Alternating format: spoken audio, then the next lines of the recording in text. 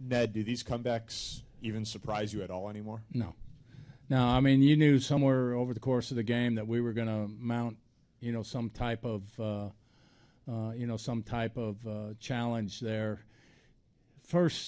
Seriously, the first 6 innings was really tough to see. That the glare off the backdrop made it tough, and as soon as the 7th inning came, we started to get the shadow back there, and I don't know if it's coincidence or not, but that's when we started to get a nice run going. On the right, far right. Ed, was there something your guys were seeing in Price on that 7th inning that they were able to hone in on? No. I mean, we got 1 hit on the first pitch and didn't get another hit through 6 innings. It was just, Benny got that hit, got that little hit down the right field line, and the floodgates just kind of opened, But the key to that whole inning, believe it or not, was Hosmer stealing second base, because that was a double play ball. And that kept that inning going and allowed us to go ahead and get to a point where we could score 5 runs. That was huge. Center aisle? Ned, even though there was only 1 hit in the first 6 innings, it looked like the Royals were coming back in the 5th. There were 3 great defensive plays by the Blue Jays, but it looked like they were starting to hit. Right. Well, our guys, they never quit. They keep going. And, even when I went to get Ventura, I told Yodano he was frustrated, with himself. And I'm like, look, we're going to get you off. We're going to get you off the hook here.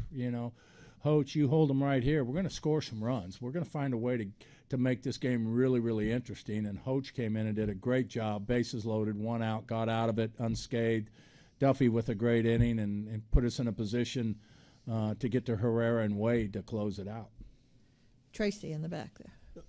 After Moustakas recovered last year and played up to his level, when he's struggling early in the postseason this year, are you a lot more confident that he can come out of it now than, say, you would have been 2 years ago? Yeah, no doubt.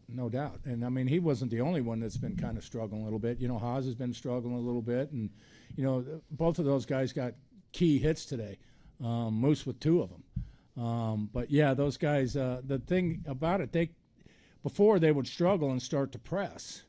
And now they struggle and continue to stay focused on getting out of it. They don't press anymore. They've got enough confidence in their abilities that they know they're just 1 good swing away from, getting hot again. Last row on the left. Ned, what did you see from Yordano tonight? From who? Yordano, Ventura. Oh, I thought he threw the ball great. I really did. We stayed with him there in that 6th inning because we felt like his stuff was still good, but he just started battling his command. He's kind of abandoned his fastball a little bit in that inning. Facing the meat of the order, started going a little bit soft. And when Yordano's going really, really well, it's because he's commanding his secondary pitches. And today he was kind of battling that a little bit. Fastball was extremely good with good command on it. And, kind of got in trouble there with his off-speed stuff and struggled to command it. But outside of that, I thought he pitched great. Manolo right here in front. Ned, Alexis Rios, who's playing in his first postseason, he had 2 RBIs in that game against the Astros. He had another RBI in your big inning there. Could you talk a little bit about his contributions to the Royals? Yeah, today was another big hit. I mean, that gave us a 2-run lead going to Herrera in the 8th inning. A little bit of breathing room, but he almost made a great play on Pilar's ball there when they scored the first time, and tried to make a great play on the double down the right field line. But, he's done a great job for us. He's been getting some key hits here lately, swinging the bat really well, and we're all, happy for him. One last one, Allison. Just want to ask a little more about Hochevar. We talk about Herrera and Davis a lot, but just with Hochevar's contributions, how crucial was that, what he did today? Well, it was huge. I mean, there's 2 or 3 things that you can look at that really helped us win that game. And Hoach's contribution was one of them.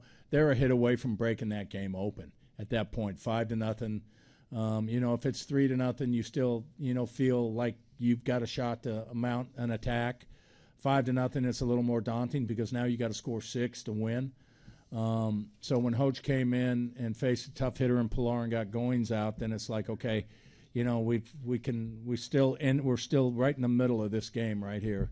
We can put together a little bit of a rally and score, a couple of runs and get right back in it. So what Hoach has done, what Hoach did last night, closing out the game to allow us to give Wade the night off so that he could come in today and close out Game 2 was big.